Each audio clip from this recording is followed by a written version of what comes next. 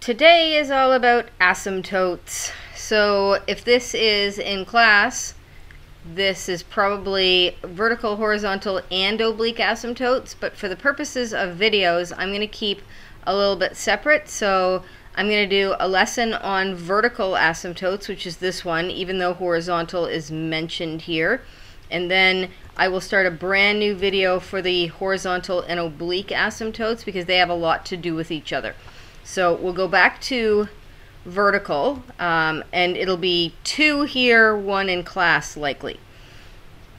So if you remember, I told you that when you're dealing with rational functions, which are fractional functions, you no longer have to worry about double roots or points of inflection. The trade-off is you have to worry about asymptotes. So we're going to look at vertical asymptotes today, and we've kind of already done vertical asymptotes in the form of domain. So the graph of a rational function has at least one asymptote every single time. It could be vertical, which is up and down. It could be horizontal, which is left-right. Or it could be oblique, which is better known as a slant asymptote in this course. However, you could have an asymptote that looks like a parabola. You could have an asymptote that looks like an N or a W. They don't happen here in the high school course. Vertical asymptotes can be found where the function is undefined. That means vertical asymptotes can be found where the denominator equals 0. We already did that with domain. You'll find the vertical asymptotes algebraically by setting the denominator equal to 0 and solving. The solutions will be the vertical asymptotes. Since the vertical asymptote is the opposite to the domain, the solutions will be the values that are not allowed in the domain. So that is very poor grammar that I've stolen, and I will explain it further. Vertical asymptotes are imaginary vertical lines, so that's why I make them dashed. They're the green things I was putting on the Desmos pictures. They are imaginary vertical lines on the graph of a rational function that the function will never cross. So you can never have a denominator equal to 0, so you can never cross it. So let's look at some questions. I eventually will give you a slide right here that goes over the steps. So the red is what we're going to pull off first, and then I will talk about tests, which we haven't gotten to yet. So here is the first question. And it doesn't say anything about the test, so all we're going to do is we're going to determine the vertical asymptotes of the function. And it's got that bracket S bracket, which means that you could have more than one vertical asymptote. So I'm going to dig out my handy dandy technology. And I'll do this in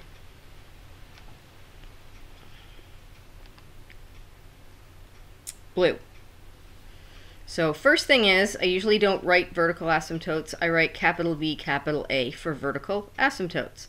Then we take the denominator and we equal it to 0.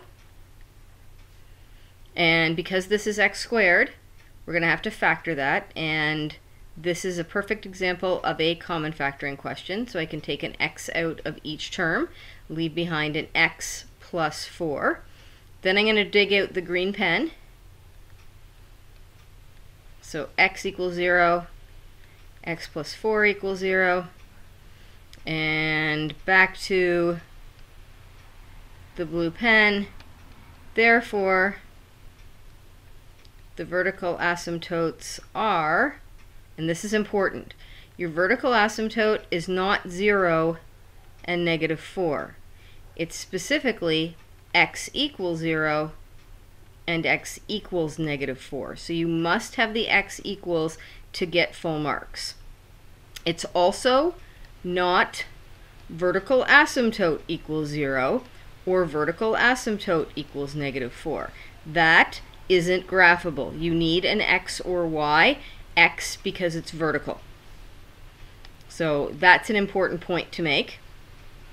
And we're done this question. I want to mention one other thing before we move on, and that is, with these steps, you just found the domain at the same time. only instead of writing it x equals 0 and x equals -4, domain would be x does not equal 0 and x does not equal -4. So if we drew this picture, if we graphed this curve, you would end up having a green line separating parts of your graph. You'd never touch 0, you'd never touch -4, and those are x values of 0 and -4. So what we just did was we did the red stuff. We determined the vertical asymptotes. We set the denominator equal to 0, and we solved. Yes, this is the same as the domain, except with vertical asymptotes you use equals, and with domain you use not equals. Now, for every single vertical asymptote we have, we're going to have to do a test. So we test to the left side, and we test to the right side of each vertical asymptote. So I am going to go back, and I am going to do a test for this one just for practice, even though the instructions don't tell me to do the test. If you think about the x-axis, or the number line that's sitting in the classroom, the left-hand side of the x-axis is negative, the right-hand side is positive, so we can abbreviate left and right with negative and positive respectively. You need to pick a number that is very close to the vertical asymptote number, and it must be substituted into the entire original function, or you can pick the factored version of it if you choose. If your overall answer ends up being positive, you write a little up. If your overall answer is negative, your overall thought is it's down. And if you end up with neither positive or negative, meaning you end up with a 0, that means you screwed something up, because you shouldn't end up with a 0 unless you have missed a vertical asymptote or made some clerical error. So I'm going to erase this stuff, and I am going to go back here, and we're going to talk about the tests. So I'm going to do the tests in this space right here.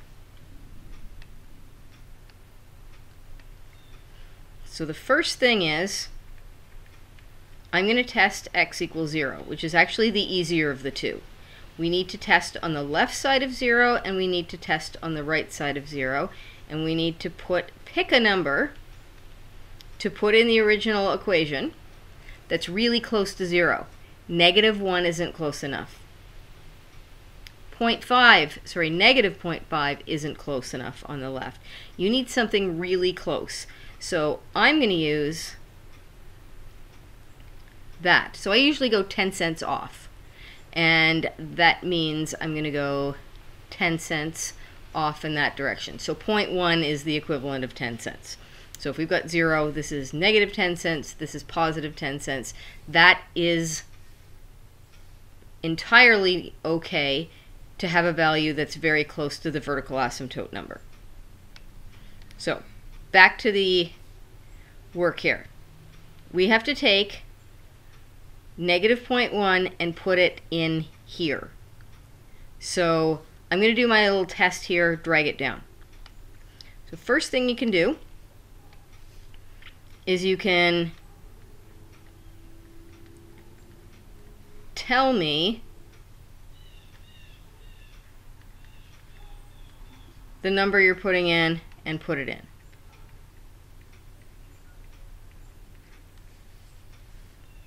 I'm going to drag that down and put it in my working space.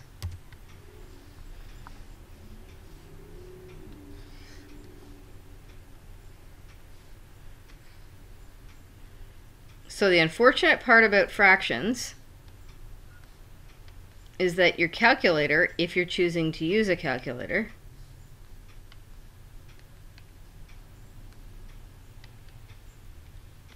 will not accept all this work. So you're going to have to do some of it in your head, or you're going to have to do some of it on your calculator is in the top and then restart for the bottom. So if I take negative 0.1 plus 1, I will get 0.9. And then if I dig out my calculator and do the rest of it. So bracket 0.1 negative, close the bracket, to the exponent 2 plus 4 times 0.1 negative equals, and I end up with negative 0.39.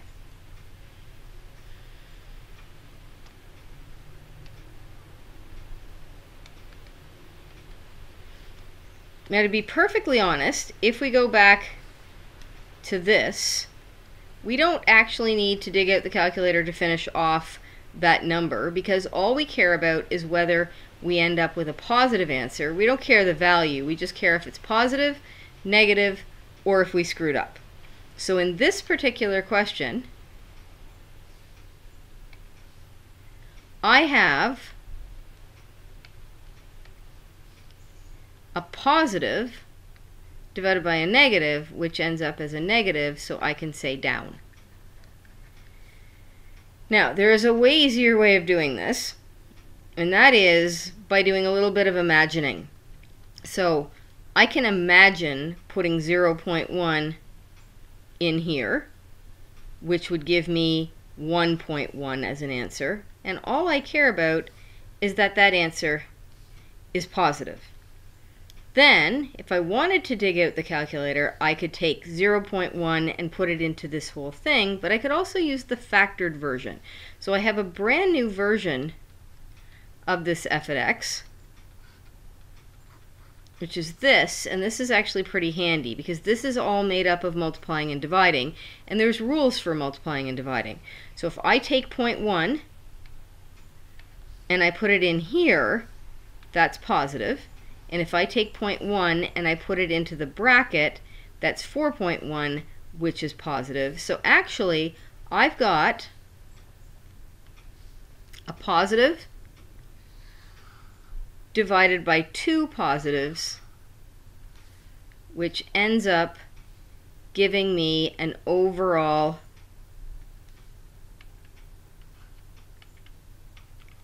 positive or up answer. Please do not assume these alternate. They could alternate down, up. They could alternate up, down. They could be down, down, or it could be up, up. It's absolutely a crapshoot. I will scale this back in a second, but before I do, there's a second asymptote, and we have to find a number that is to the left side of -4 and the right side of -4, which is actually pretty difficult in the negative land. So a number on the left side, believe it or not, is -4.1, really, really close to it. And a number on the right side is -3.9. So be careful with that. You might have to do a little extra imagining. I'm going to do my scribbles up here where I can see all my parts. Don't forget what I'm doing, and that is I'm putting in -4.1 for all the x's. So -4.1 plus 1 is negative. -4.1 alone is negative. -4.1 plus 4 is slightly negative. So that is the result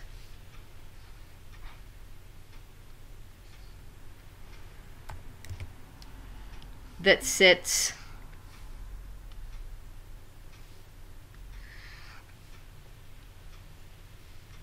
here. And last time I checked,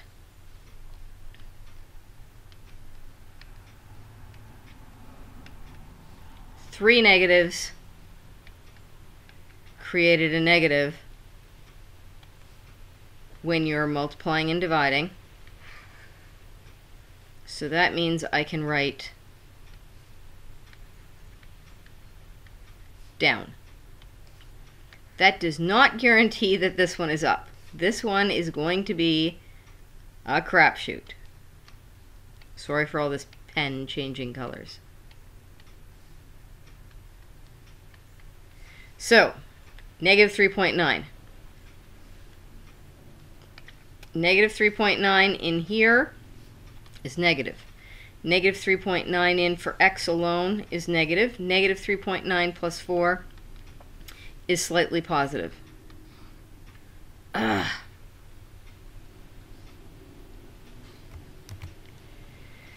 So, scooch that down. Put it beside the equal sign. 2 negatives makes a positive. Another positive will keep it positive. So we end up up. It does alternate this time. Alright, so I'm going to take a little pause for a sec, set up a grid, and then we'll add parts to it. So, as I've said before, you need to use a ruler for the x and y axis, and you need to label the x and y axis. You're also going to need a ruler to draw your vertical asymptotes. Make sure that your vertical asymptotes end up vertical. That is an easy thing to screw up on if you're not thinking. So first thing is, I'm going to put down a vertical asymptote through x equals 0. What I end up doing is I end up pulling it either slightly to the left or right of the y-axis so you can see it. And I'm also going to draw one at where I think negative 4 is. We are still sketching. What is important is that you label your work. So now I have to look at this. Now, something that I pre-plan a little bit, because I know where I make crazy mistakes, is I do the left test on the left-hand side and the right test on the right-hand side. So I am going to dig out my red pen, which is what I usually use for the arrows, and on the left-hand side of 0, I have to make my arrowhead go down, and on the right-hand side of 0, I have to make my arrowhead go up. Now, it is important that your down arrow ends up at the bottom, not up here, and your up arrow ends up at the top, not down here. So on the other asymptote, on the left-hand side, it's down, and on the right-hand side, it's up. And that's what I want you to be able to pull off today. I am having a little visitor, so it's time to pause. Okay, so my neighbor, who loves me, just brought me peppermint patties and homemade muffins. That was an important interruption. So this is the end result for these vertical asymptotes, these tests, and as you hopefully can imagine, there would be some information over here, and then you'd hop over negative 4, and you'd start up here. You probably would travel down to this section, then you would hop over 0, and you would travel here. So the only values of x that you don't have any information for would be x can't equal 0 and x can't equal negative 4, and the order of those does not matter. So again, this was the information sheet. So I'll leave it there for a sec. So if you decide to pause, you can pause it here. And then continue to there. Then we're going to work on one last question, and I hope that you look at questions and can tell whether they are kind or not kind. So this one, I look at it and I think, oh, if somebody only wants me to use the vertical asymptotes to help sketch the curve, this one's pretty kind. And the reason I say that is when I go to do the vertical asymptotes, I recognize that by setting my denominator equal to 0, I actually only have one two-sided test, as opposed to this question where I ended up with 2 vertical asymptotes, and those vertical asymptotes each needed two-sided tests. So this one's a little bit simpler. I'm going to just scribble down the domain right underneath it, even though it isn't asked for. And then I'm going to start my tests. So I'm telling you I'm doing the test. I'm telling you what I'm testing. And then I'm telling you I'm going to do the left side and the right side. So I'm going to have to pick a number that is very close to 4 on the left and very close to 4 on the right. So on the left, That'll be 3.9. And on the right, that. And as I was writing that, I was thinking, okay, I don't need this 0, but there's 10 cents more than a straight up $4. So this one's also easy because there's no factored version of this, so I can just plug in values. So 3.9 in here, plus 3 is 6.9. Not really concerned about the value, concerned that it's positive. Then 3.9 minus 4 is negative. That means the overall result of this is negative, and that is down. If you want to trust your calculator more than your brain, you're going to have to put 3.9 in, add 3, maybe write down the digit, 3.9 minus 4, maybe write down the digit, divide them, maybe write down the digit, and you will find that it's negative. If I then test 4.1 plus 3 is 7.1, positive. 4.1 minus 4 is just slightly positive. And a positive divided by a positive is a positive, so that's up. So time for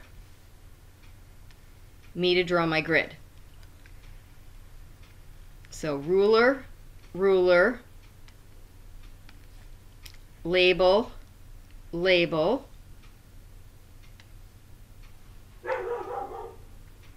neighbor's dog, ruler and dashed for a vertical asymptote,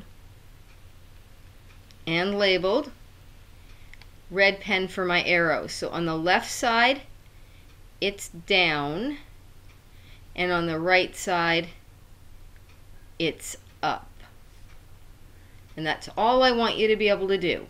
And on your suggested questions, it is the top of page 42. I'm going to take a little break here, end the video, and carry on with a second video on the horizontal and oblique asymptotes. So this is the side-to-side asymptotes, and for this particular course, slant asymptotes. But for now, I'm just holding it off there, and we'll finish up this video. See ya!